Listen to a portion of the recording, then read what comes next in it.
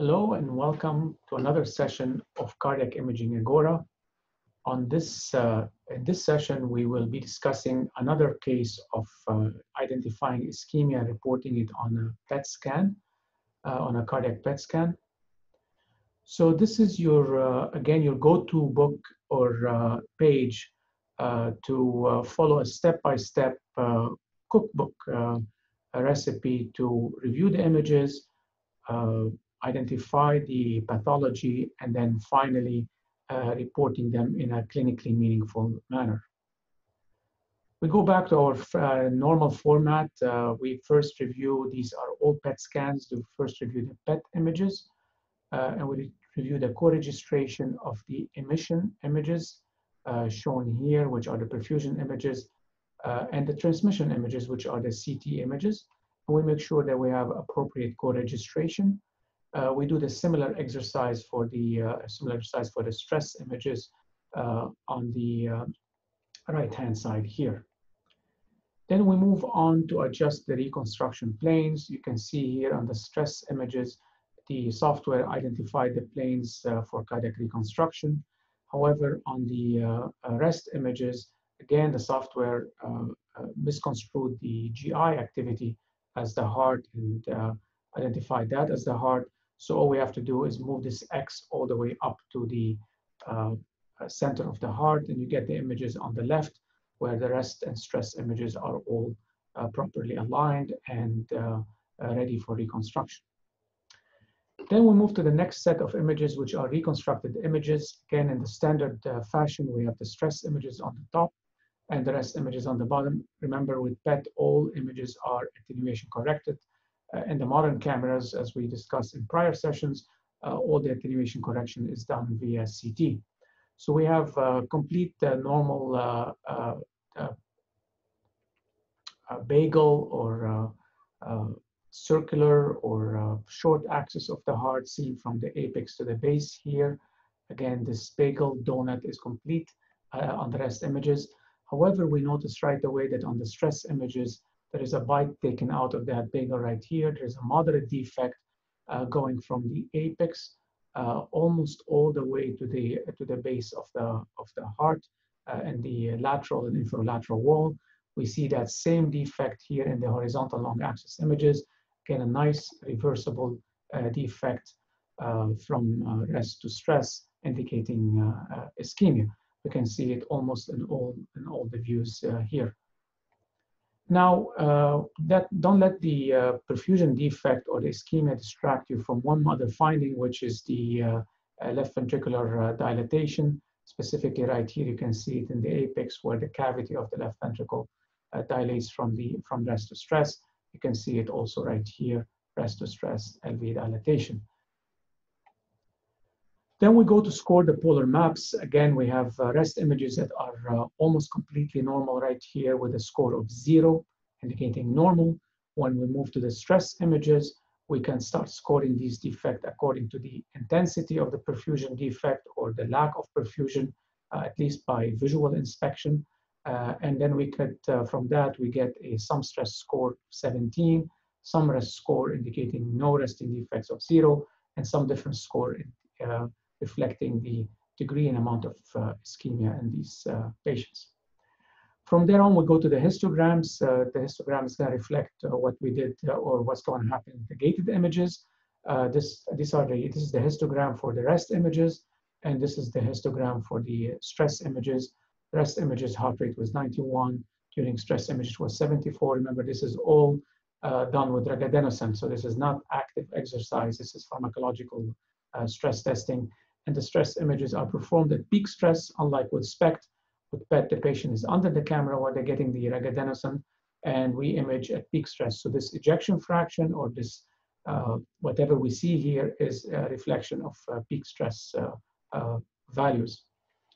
Then we go to review the rest and stress gated images, and immediately you can notice here that the software could not tell whether to focus on the heart or the GI activity, so it took an intermediate position.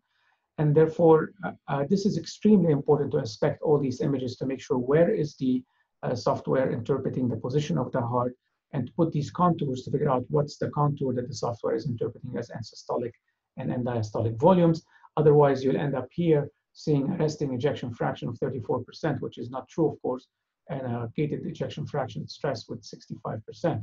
So when we readjust the heart and limit the software analysis to the, readjust the images and limit the software analysis to the heart, you can see here appropriate gating and appropriate contouring of the heart, rest at the bottom and stress on top, with an ejection fraction going from 65 with stress to 68 with the rest images. So this is a slight drop in ejection fraction, not up to the cutoff in the limit with PET, which is usually we see about 5% to call it as a drop in our reading. However, it's important to notice it and report it.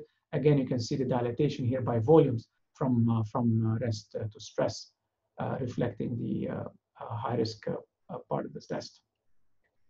The next part is the dyssynchrony analysis. I always in these videos show you the normal on the left.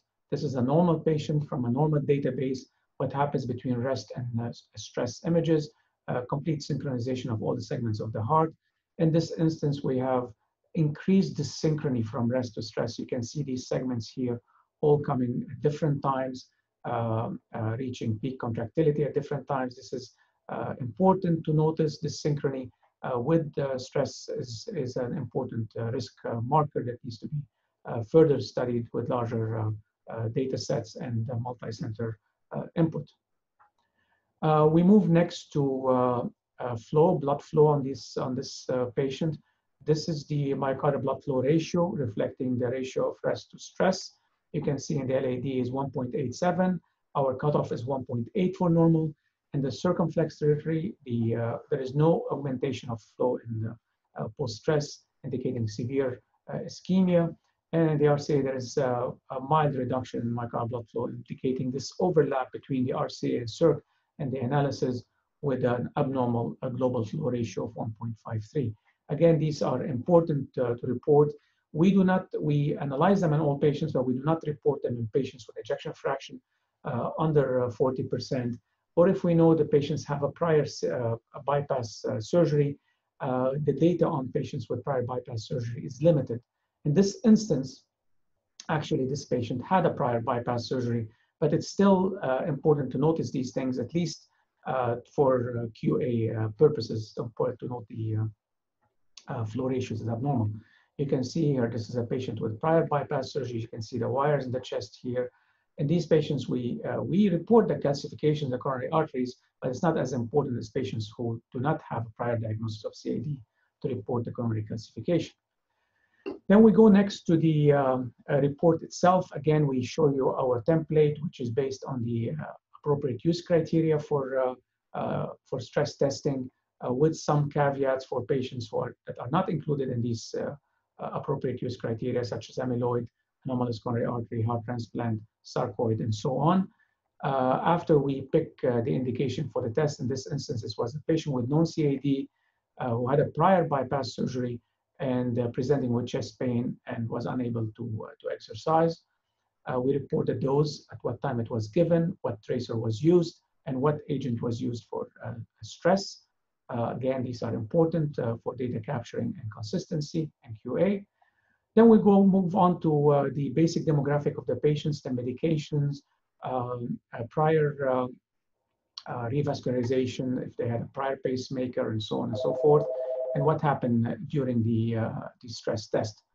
With that, we move next to EKG findings, where this patient had some ST depression during the stress test. Now notice here, I put this sign here to show you that these images that were excellent were obtained with a BMI of 39.5. The average BMI in our lab tends to be slightly above 30. So PET is not limited by high BMI given the good count statistics you get from PET, as well as the CT attenuation correction that's built in this kind of imaging. Then we go on to score the left ventricular size and function, which were normal in this instance, with some wall motion abnormality, as you can see here, especially post-stress, where there is less intensity of or thickening of the wall, of the lateral wall post-stress. So we call this as hypokinetic, not akinetic, but hypokinetic. We also, we scored the right ventricular function. As you can see here, it's completely normal. After we score left ventricular size and function, right ventricular size and function, we'll move on to report the ischemic finding and the overall test summary. This is an abnormal test.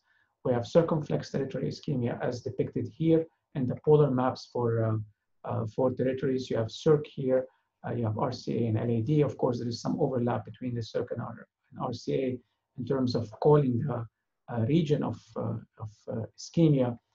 Be it as it may, we end up calling this as ischemia in the circumflex coronary artery territory. We moved on to the final page in our report, which we have to assign a risk score for this. Given the presence of TID, the size of the area of ischemia, the slight drop in ejection fraction, the ST depression on pharmacological stress testing, we end up calling this test as high risk. This is an abnormal pharmacological stress test, high risk. These are the ejection fractions shown right here. Now we move on to talk about the cardiac cath results on this patient. This patient, as I told you before, ended up having being a patient who had a prior bypass surgery. This is the cardiac cath. On the left-hand side, you can see a patent lima to left anterior descending artery that has some disease towards the apex of the ventricle and the LAD. We move on the right-hand side here to see the circumflex coronary artery, and you can see the severe disease in the circumflex coronary artery. We go to the RCA. It's a rarely diseased vessel.